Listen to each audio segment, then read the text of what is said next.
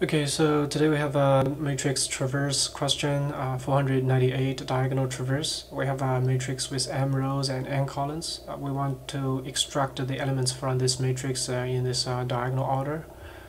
So the diagonal order is the upper right order and direction and the bottom left direction being alternating between these two. So whenever we are going to jump out of the matrix in the next step, we're gonna actually resort to a nearby location and then switch the direction. Yeah, so ideally if we can just have the code to simulate this ordering of visiting the elements, we can just visit every cell exactly once. So the time complexity, ideal time complexity, it's m multiplied by n, meaning that we visit every cell exactly once. And the space complexity should be constant, meaning that we can have rules to figure out the next location to go to. So that's pretty much the time and the space analysis. The details is it's just in the how we figure out the next location. So let's say that if we are at this location row and column, based on the direction upper right, then the next location, next row and next column will be it will be the row -1 and the column +1.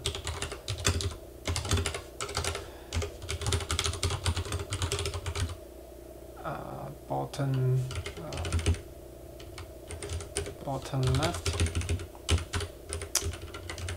Let me align things a little bit better. Row +1 and column -1. So just looking at this -1 +1 +1 -1. So if we let d equal to 1 means upper right, -1 be bottom left direction. So these two things, this two line would change to okay, let's actually copy and paste, comment this out. This will be d equal to 1, and the second case is d is equal to -1. And we can just replace this one by -d, +1 here, it's +d. So the mass is it's the same for both directions if we code direction with 1 being upper right and -1 being bottom left. So this just make the code a little bit cleaner. So when we hit the wall, go out of bound in the next jump, depends on the direction, we handle them differently. If we are in the upper right direction, if we can't go right, like the 3 here, we couldn't go right anymore, we will go down.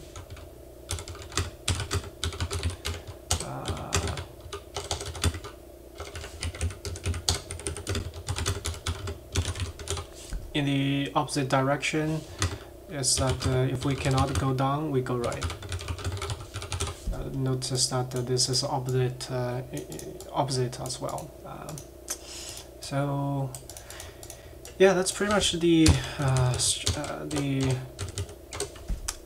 logic to mimicking what this order is. So let's put them into code actually. So if the matrix is empty, we return empty.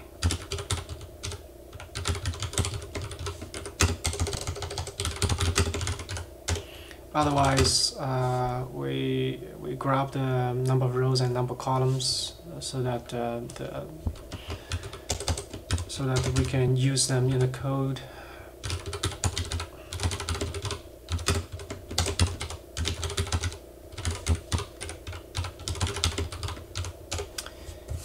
And the initial location is row 1 and column row 0, column 0, and direction be upright.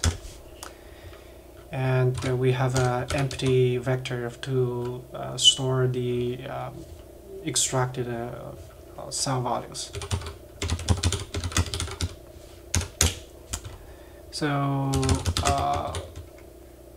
we're just gonna have a one loop while we haven't collected all the elements yet, which is equivalent to say that the result vector size is not equal to the number of elements in the matrix.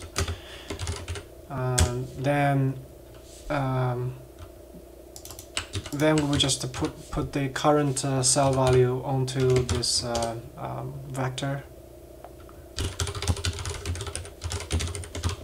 After that, we're gonna try to figure out the next location. Next R is gonna be R minus D. Next column is gonna be column plus direction. Then we want to figure out if the next location is out of bound or not, which is let's call this out bound.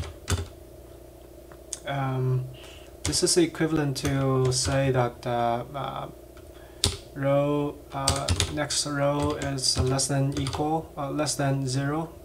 We go beyond, go up beyond, or it can only be equal m, or basically it's 4 directions out of boundary of this matrix.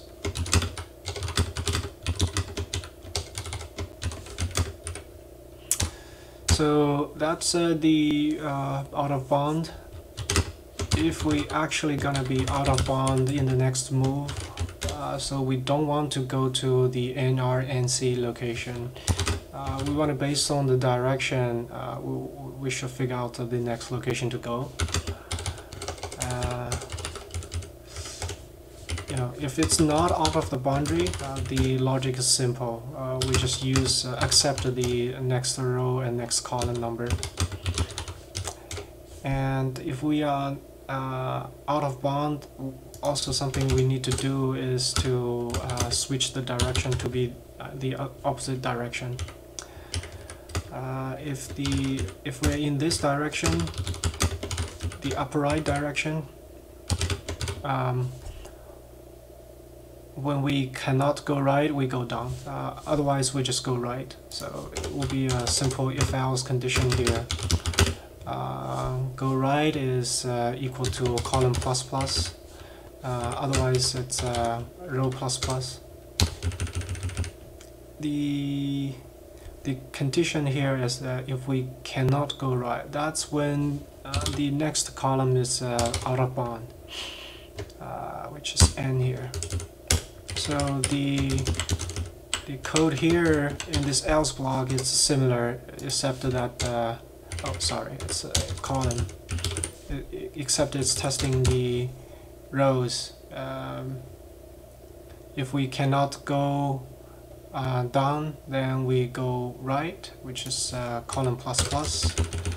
Otherwise, we go down, which is row plus plus.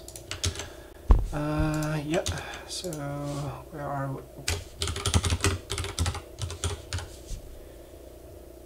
So I think it's pretty much the code. Let me just go through this very quickly to see if there is any obvious problems. So the boundary case, matrix empty, we return nothing. We grab the number of rows and number of columns. The initial location is at top left, 0, 0. The direction is upright. We have an empty vector to store the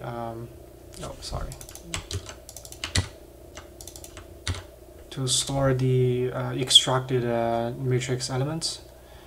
While we haven't get all the numbers we want yet, what we would do is to push the current cell value onto this result. Then we will try to figure out the next location.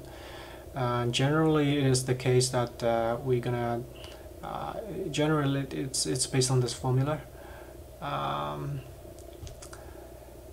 If we are out of the bound, the next location is out of bound, we'll handle them slightly differently. The out of bound, it's just testing the next row, next column, their relationship with 0 or the row plus 1 or column plus 1, column index plus 1 or row column row number row index plus 1. Then the logic here, let me see if it's upright. When we cannot go right anymore, we go down. Otherwise, we just go right. In the bottom left kind of direction, if we cannot go down anymore, we go right. Otherwise, we go down. Yep, it looks right to me. Let's see if the code works. Yeah, it's working. Okay, cool. That's the question. So it's order of m plus n. You know, the number of elements. We visit the every cell exactly once, and the space, it's you can see it's constant other than the result vector, which is obviously m multiplied by n. So yeah, that's it for today.